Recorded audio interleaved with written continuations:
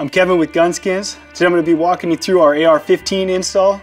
First thing we want to do is we want to get the gun good and clean. We're going to head outside, we're going to hit it with some CRC, non-chlorinated brake cleaner. We're just going to soak the gun down, scrub the recessed areas, just make sure we get it good and clean. Let's get to it.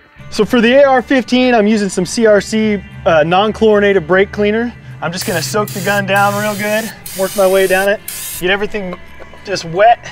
Then I'm going to scrub the recessed areas up under the dust cover, under the shell deflector and the forward assist, and especially right here where that charging handle comes in, anywhere that oil is going to want to settle or be working its way through on the gun.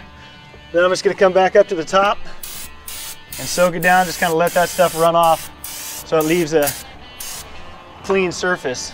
From there I'm going to flip around to the other side, kind of work through the same process. So you can do the same thing using frog lube solvent or another gun degreaser, but you just got to make sure you take your time and scrub all the recessed areas, especially down in the rails here. We want to make sure that gets real clean, and then just make sure the gun gets rinsed well so there's no residue left behind.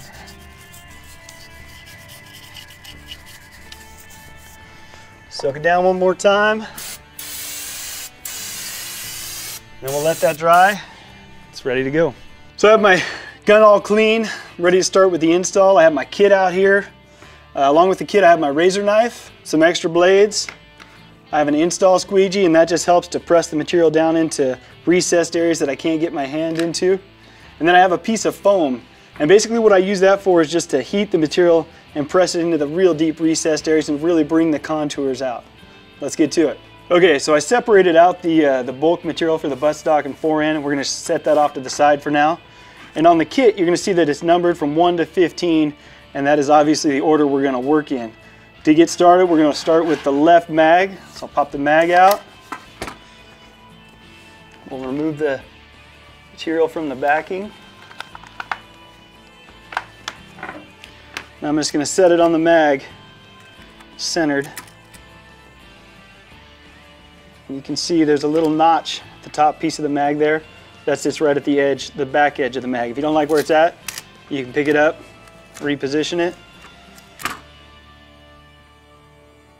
get it where you want it. Take your fingers and just kind of work it into place.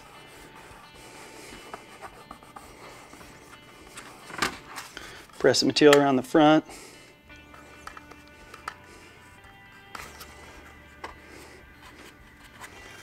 And the back.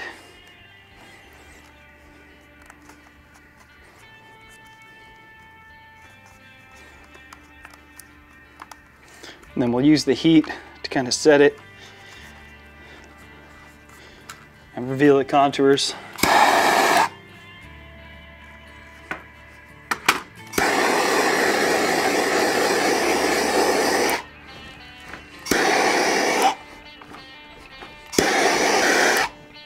So it's not uncommon, especially with these recessed areas on a mag or even on the gun kit, to get a little air in there. You just take the tip of your knife, poke it, or like on the 30, the 0 for the P mag, that kind of stuff, just to let the air out of there.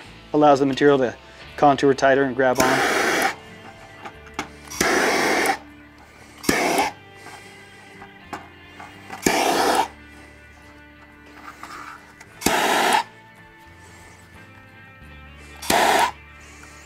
Once you get that piece set, you can move on to the right side. Same thing, center it up. See, there's that little notch on the top left corner there. Just kind of press it into place.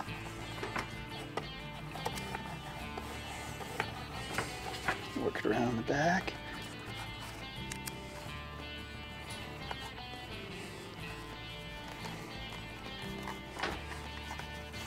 Same on the front.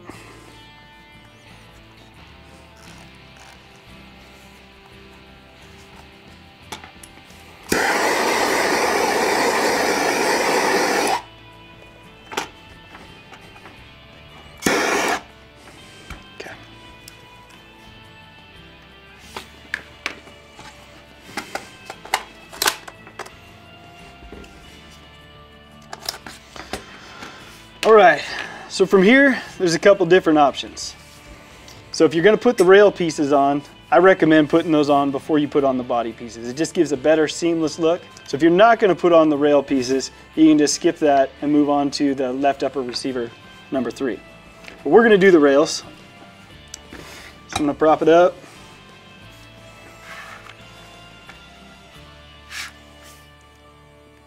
Peel the piece off.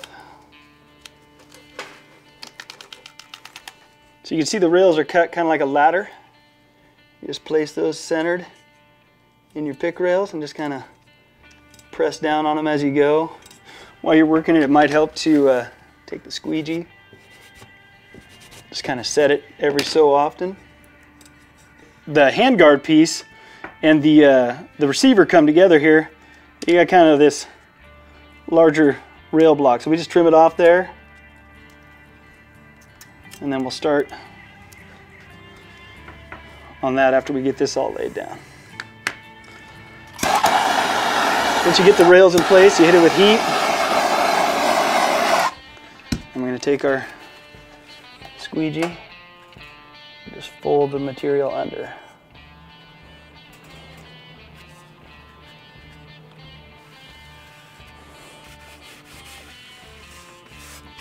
And the same on the other side.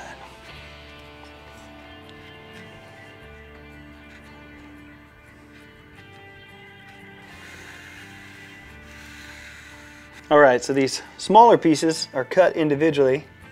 Just temp them up, get them where you want them. Press down with your finger. And then when we're all said and done, we'll hit it with heat and press it in with the sponge.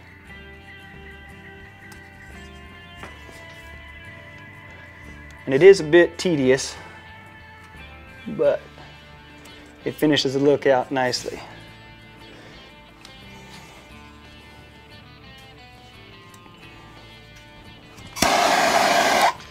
So if you have a longer rail than what we give you in the kit, we also have an additional quad rail kit that you can get to finish out the set. All right, so I like to pull the charging handle out of the way. It just makes it a little easier to work with. You're going to grab your piece.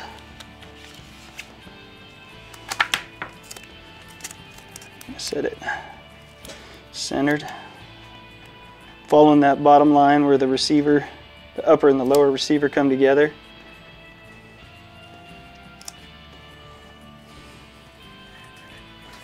Just press it into place with your finger.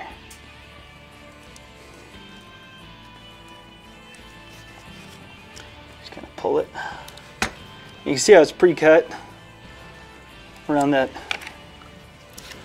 bump out there.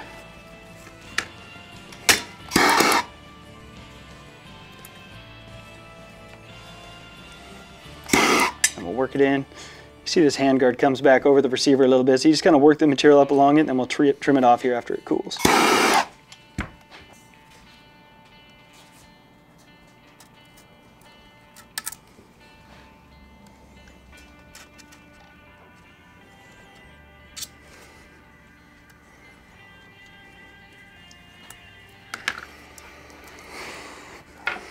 Use the heat.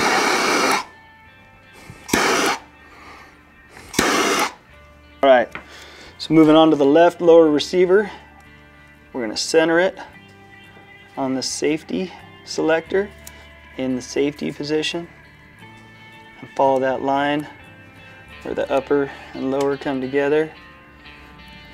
You can see how the material kind of wraps up towards the bolt release, or bolt catch. Kind of work it around the safety selector. Use the heat to set it in place.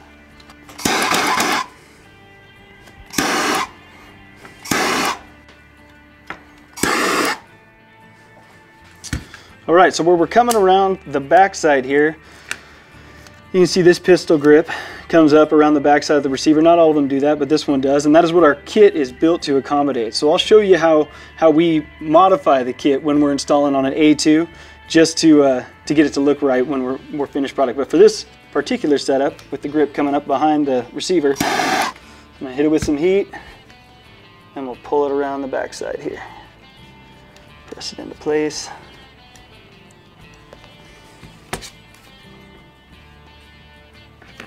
And I'm just going to run my knife right between the grip and the receiver. I'll hit it with some heat and tuck that material in with my squeegee.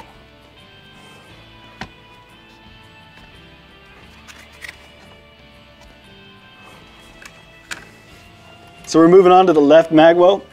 I'm going to peel that up.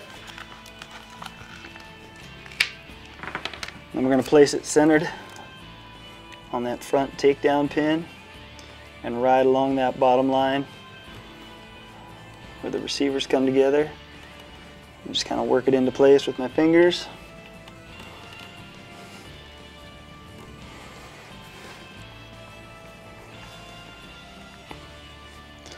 Press that material down over there.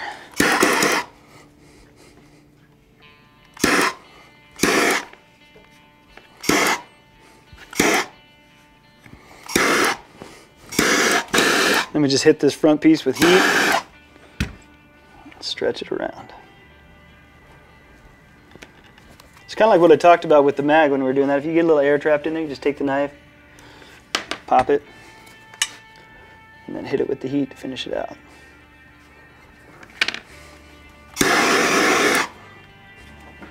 Grab this little piece, let's cut out of there, and you can actually drop it in on top.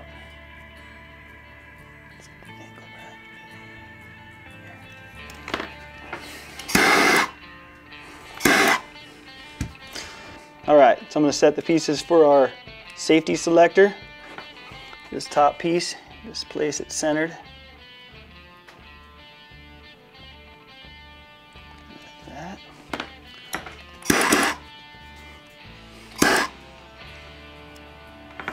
And this bottom piece just drops on like that.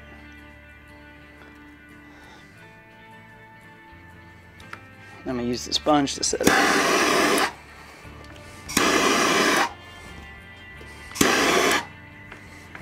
Okay, so we're moving on to the dust cover. Grab this bigger piece of it, center it on that spring there. Work it up along the edges, pressing it into place with your fingers.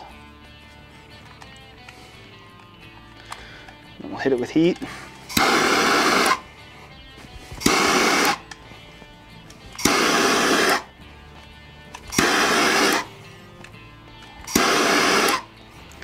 Like that. And the piece for below the dust cover helps to kind of leave it on your knife, so you can tuck it up under there, kind of keep it loose, work it up in there.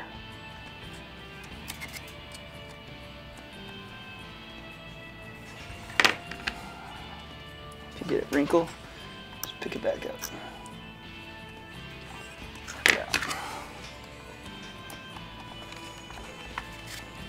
You get down over the seam there, just trim away that extra.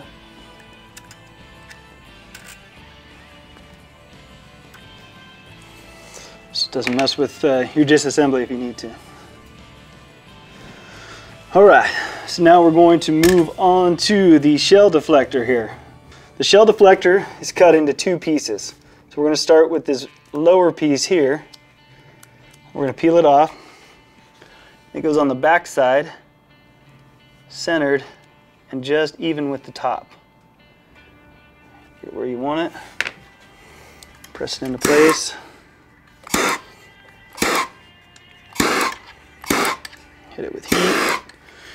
Moving on to the front side here, you'll see how it's cut to the contour of the shell deflector there. Just get it in place, and you just pull it around the bottom and the top. So depending on the height of your shell deflector,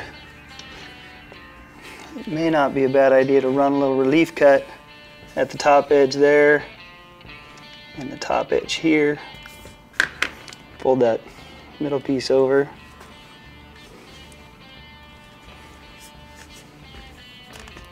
Okay, so we're moving on to the right upper receiver, and I like to pull the charging handle out of the way. It just makes it a little easier to get the piece in there so you're not fighting it. And then you just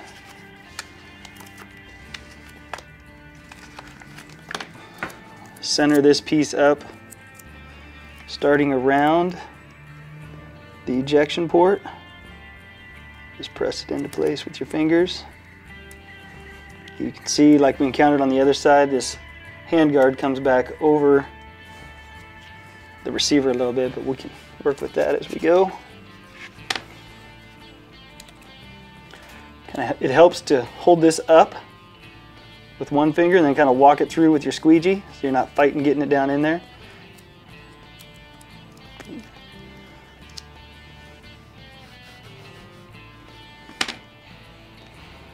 Like that. And then work back towards the shell deflector.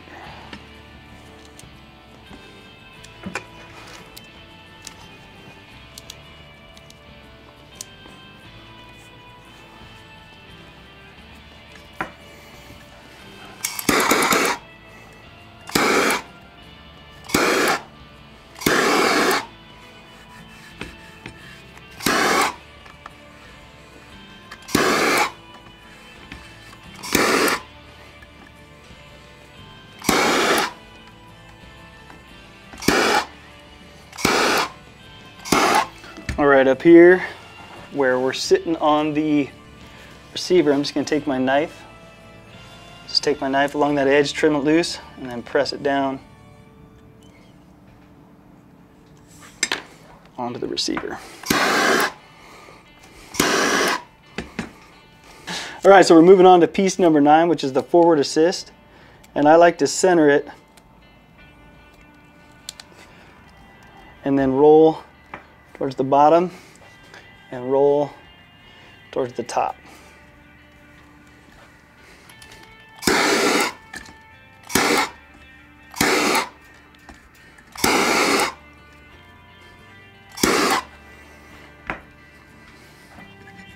All right, so we're moving on to the right lower receiver. It helps to pop this takedown pin out just slightly.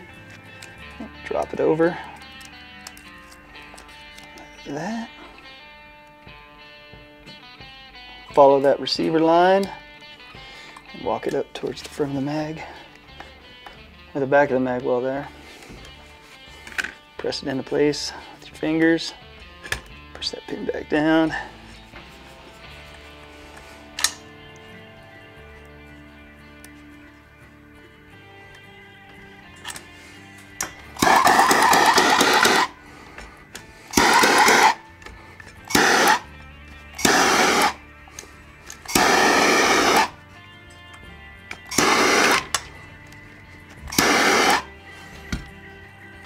So same thing coming around the backside here. We're just going to hit it with a little bit of heat. Pull it around into place. Then we're going to trim back that way and right between the grip and the receiver. Use a squeegee to tuck it in there.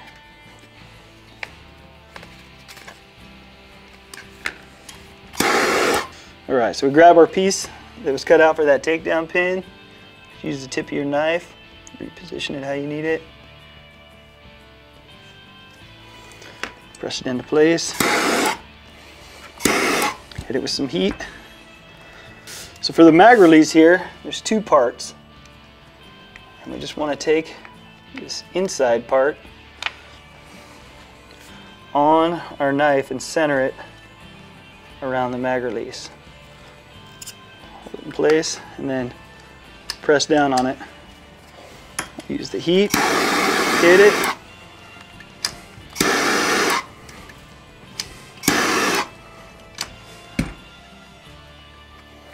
And then we got the top piece. Place that in there.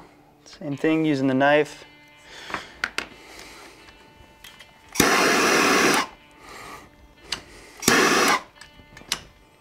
Into place, and then we'll move on to top piece for that mag well. So this one, we want to start centered right up here by the takedown pin. Press it right along the edge there, and work back towards the mag release Just keeping the material centered. And you can see how it centers on the mag release there. And kind of press it over the top.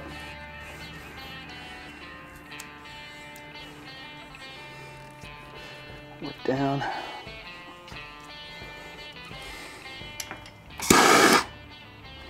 Start from here.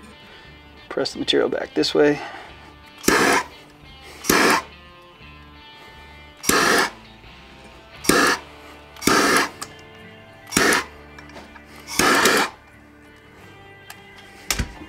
All right, so you can see there's a little relief cut on the end of this piece. You push the one top piece down.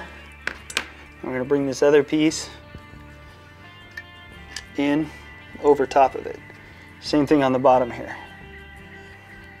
Bring that one around. This one. So bring that one around and then bring this one over top of it like that.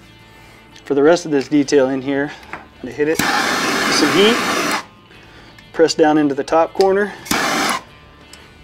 And press down into the bottom corner.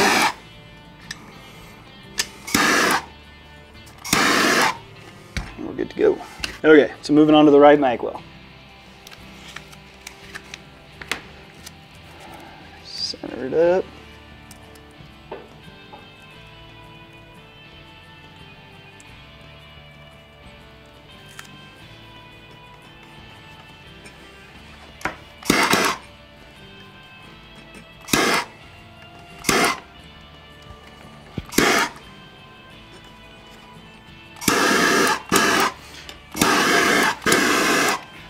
Hit that front with heat. Okay, so I'm gonna hit it with heat and then we'll pull it around the front.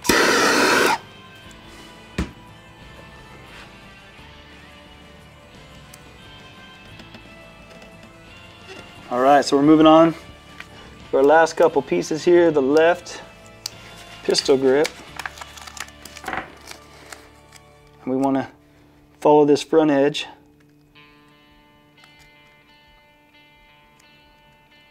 Center it up. Again, use your fingers to press it into place.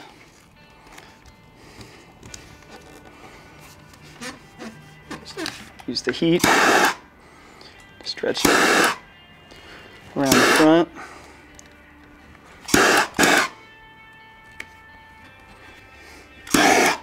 So these are made to fit a variety of pistol grips. You're going to end up with a little bit of extra material here. You just trim it off when you're done. Alright, so onto the right pistol grip. Same stuff, different day. Center it up. Press it into place with your fingers.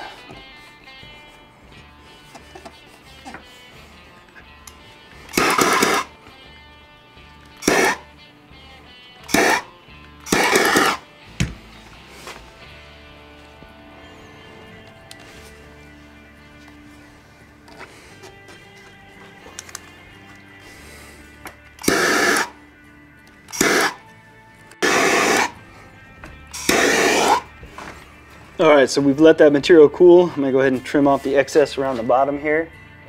You just want to find a straight line to blend it out.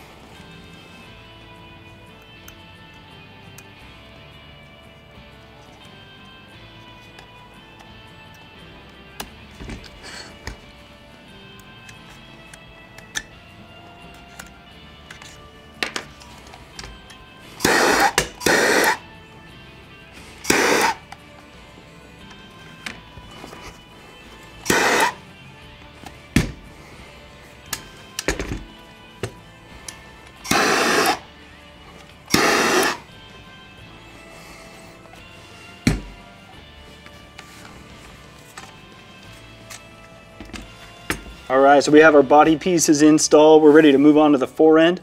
So I have my bulk sheet of material here, and I'm just gonna kind of lay it up next to the gun so I can see how big of a piece I need, and I'm just gonna cut it off a little bit oversized.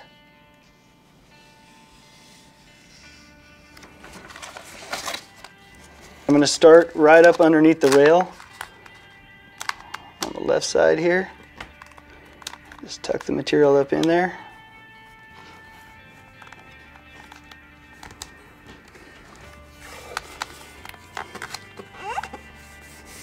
Just gonna work it in with your hands. Use the heat if you need. If you get a crease or a wrinkle, you can just pick it back up, pull that tension out, and work it, keep working it around. Okay, so at this point, if you wanted to, if you had a lot of tension built up or if you were having a hard time keeping it straight, you could find a line here and either trim down the middle. You can see there's a little seam right there on this particular gun. So you could come right down the middle of it all and you could break it here and start on the other side, or you can just keep rolling all the way around and trim it off at the other rail on the top side there. That's what I'm gonna do. I'm just gonna keep on moving over. Okay, so I've worked the material around my top rail again on the opposite side. And what I'm gonna do now is I'm just gonna take my knife right in the corner there and just follow that natural line, trim it loose. From here, I'm just going to start using the heat and the foam to kind of work the material in where we want it. And then once we get the material, you can see how it presses down into the cutouts there. And then we'll let it cool and we'll start trimming those out. And that is important. You want to use the heat to get the material where you want it, but you want to allow the material to cool before you start cutting it. Otherwise it wants to stretch and pull and it just doesn't cut clean.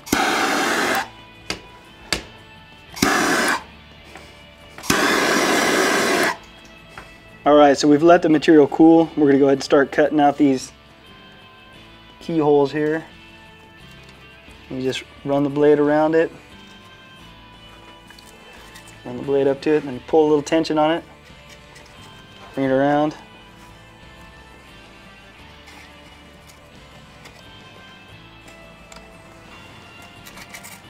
And this really does help, just pulling a little bit of tension on the material while you're cutting that remaining piece out.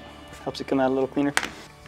So you'll see here that we have some frayed edges. Kind of makes it look rough. Obviously it's not always going to cut perfect as your blade gets dull or if it is a little soft still. But if you just hit it with the heat, you'll see that stuff shrink back up. You can kind of press on it with your fingers and it cleans up those edges. Alright, so for the stock piece, I'm just going to lay it up along here, work my way around the other side. Just kind of hit it with heat as I go. So you just want to lay it in, make sure you're centered, you have enough material to cover both directions. And you're just looking for a natural place to seam it. So this little ridge right here works good for me. Set the material, just use your fingers.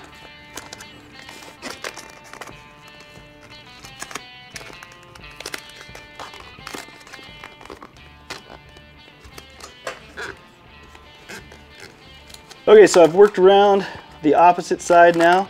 I'm just going to start tucking the material and using the heat to press it into place. And then just like I said with the forend, we're going to press it where we want it, then we're going to let it cool and start trimming stuff off to get to our finished product. And it's really important to make sure you're using sharp blades. Don't be afraid to change them out. Make sure you have plenty of extras to work with, because that's going to help you end up with a cleaner install. And it's less of a fight.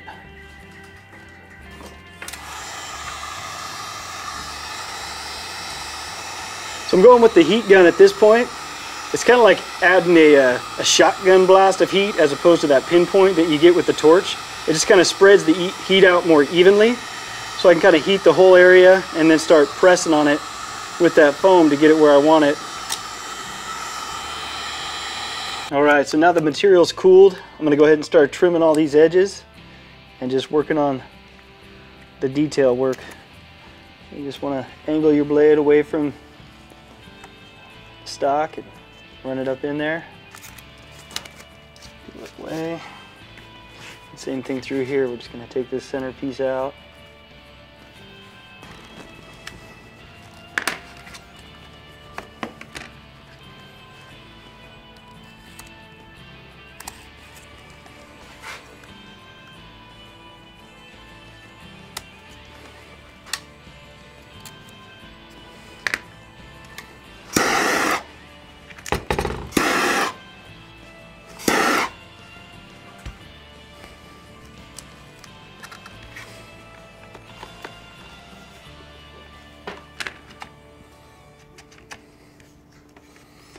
So we have our forend all trimmed up, the buttstock's all trimmed up, so we're going to move on to post-heat. And we're going to use the heat gun, and we're just going to work the whole gun over and over. We're going to get it good and hot and just work on pressing the material into the surface. And this really sets it, what gives the skin the longevity and really that protective nature that we're going for, as well as the look, is that post-heat.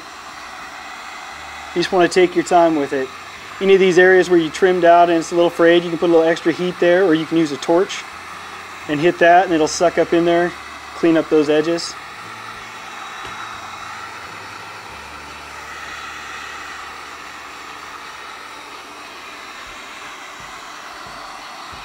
Along these little ridges here, you can use your squeegee if you got one to kind of tighten that up. Just really work on detailing things out.